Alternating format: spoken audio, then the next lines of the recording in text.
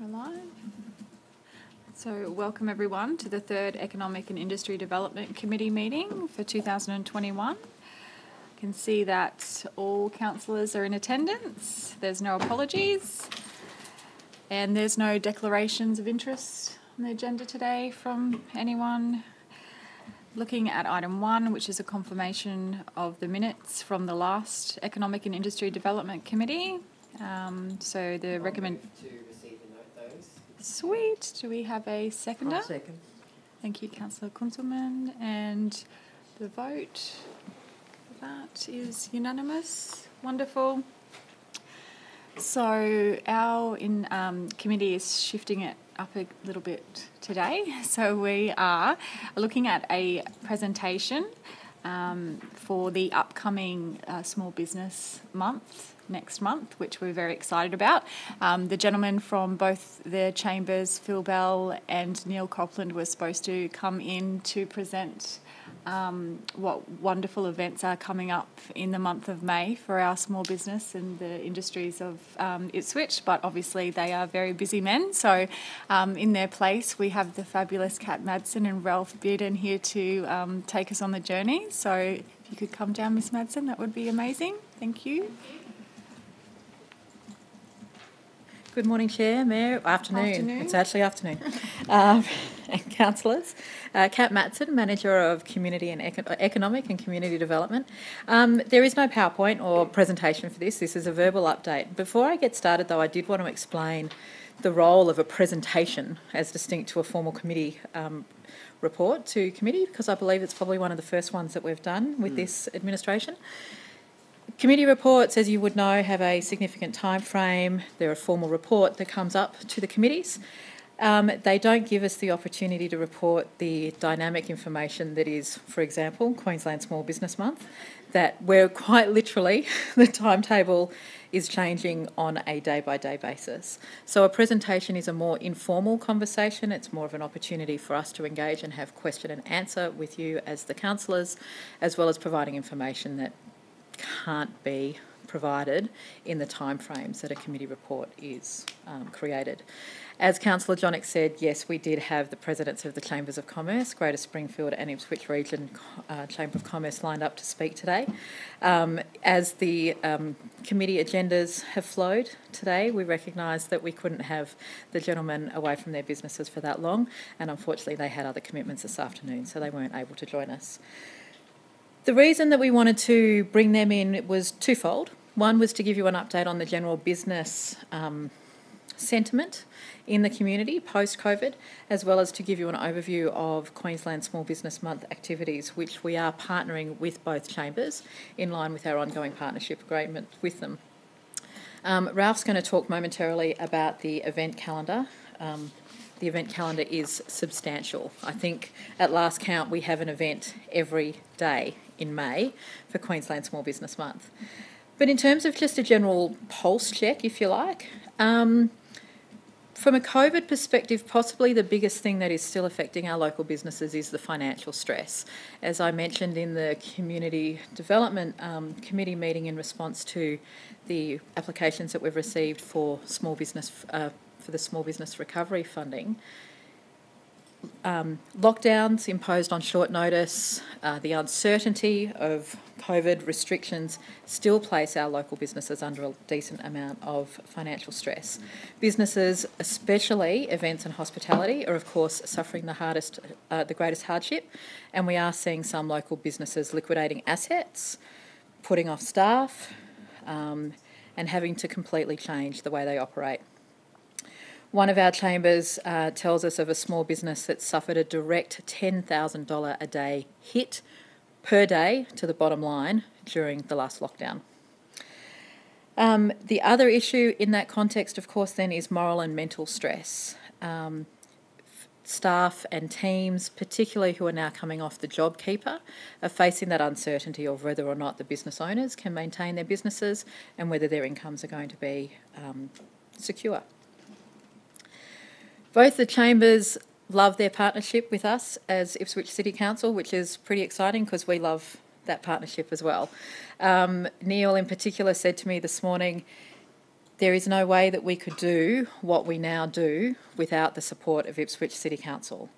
I'm extraordinarily proud that we get to work in such close partnership with the chambers, who are able to do the work of building capability and capacity for our local businesses in a far more effective way than we could ourselves. The Shop Ipswich partnership has been one of the highlights for Phil at the Ipswich Region Chamber of Commerce, with more than 260 businesses leveraging the Shop Ipswich brand. We've also hosted some regional information sessions, including one at Rosewood, which, as Mayor and Chair would remember, provided a great opportunity for some high engagement with the local businesses in those areas. I'm not going to steal the thunder on the events, so I might invite Ralph down to speak to that.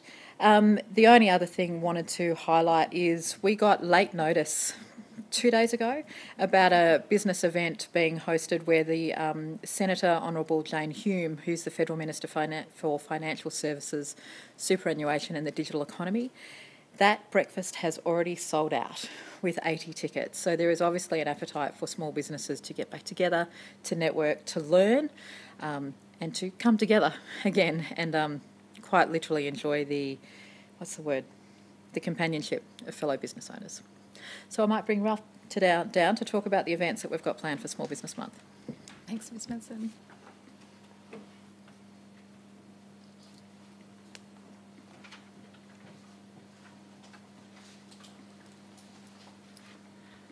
Good afternoon, Ralph Breeden, Local Business and Economic Development. Thank you very much for your time this afternoon. As Kat Matson was saying before, we have a raft of activities planned for Queensland Small Business Month, way over 30, and there'll be other ones that will be added in due course as well. I think there's some hesitancy out there, as we can expect. Obviously, with the recent lockdowns and the continued lockdowns, the uncertainty that creates, there will still be some events that will come up that will add to the calendar. It's a very fluid thing, but we're more than happy to add events. We're urging all small businesses across the city of Ipswich to participate, join in, particularly those that have never experienced any of the events for the chambers or ours or anything else. Now's the time more so than ever to get out there, and with that's why we're very focused in on drawing out 30 different events. So we're very pleased to say that Tuesday, May the 4th, will be the first event. The Small Business Commissioner will be in town, along with the Mayor and various councillors and everyone else from as many people as we can get on board from Ipswich to this particular event. It will be the launch of our calendar of activities for the month ahead, which will be very pleasing. Then after that, we've also got the Greater Springfield Chamber of Commerce will have their pop-up stands. So between the 10th to the 16th of May, the full week, there'll be pop-up stands. Basically, a small business can hire a stand for a couple of hours allocated to them and have their business front and centre in the Orion Town Centre there. So they'll be able to advertise there, where it's a great initiative by the Greater Springfield Chamber of Commerce and one we're very happy to support. The Ipswich Region Chamber of Commerce, as Kat was saying before, is the 28th and the 29th of May. The Small Business Commissioner will be back in Ipswich. We will ask her to move in here, I should think.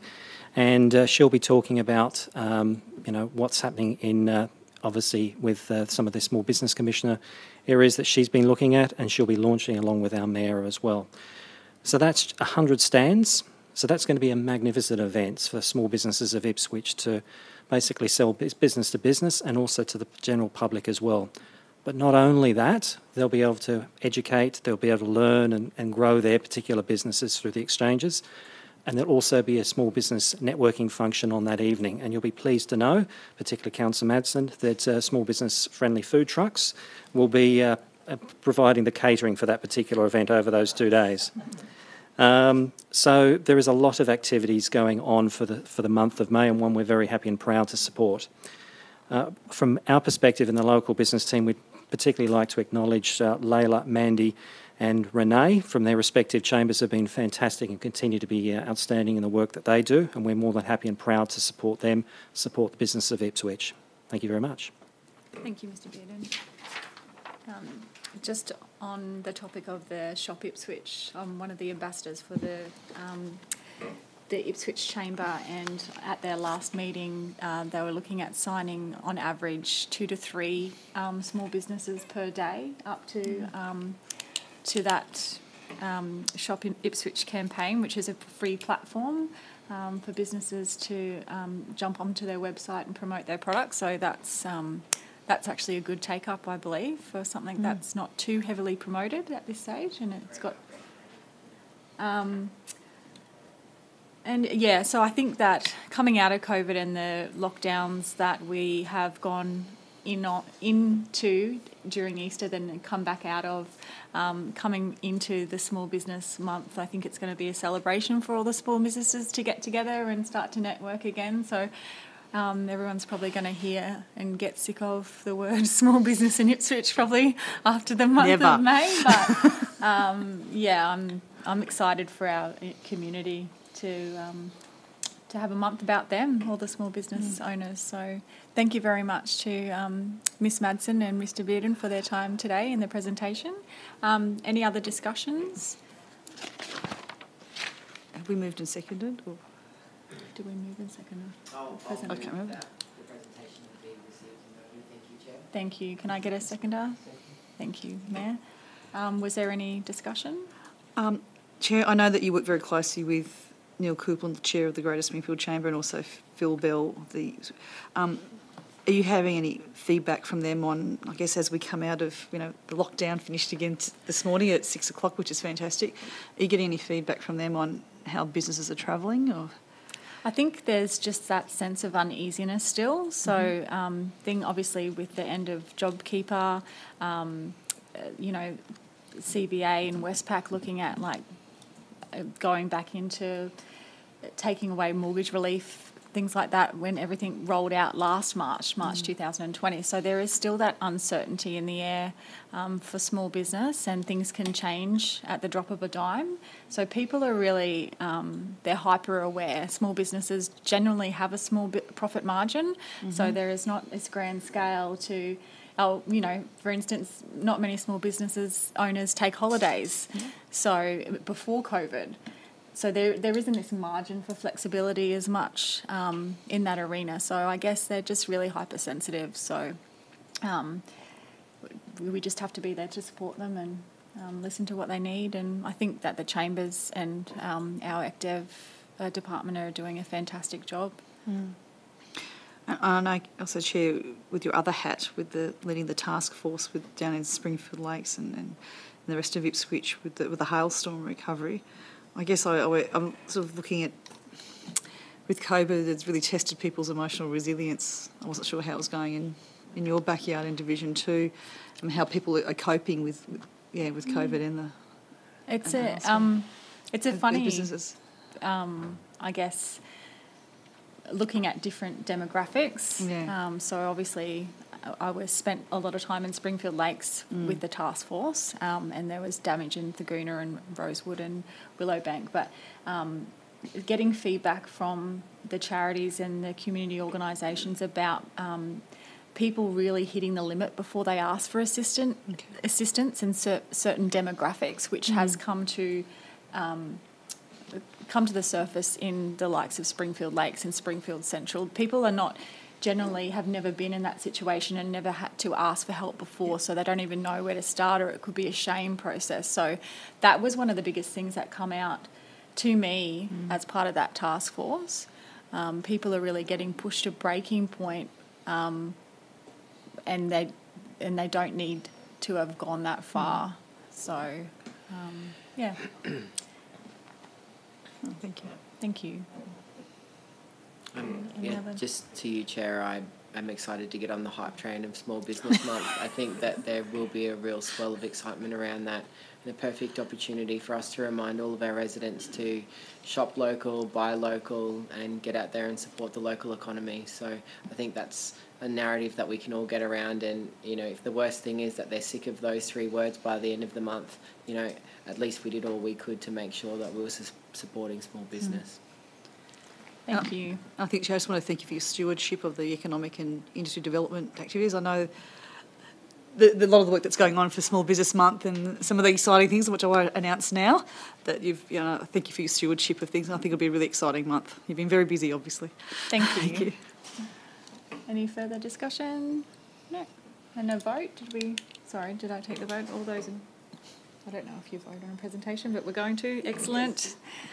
Wonderful. So that meeting is closed. Now officially at 1:37, with the next meeting due at 1:50.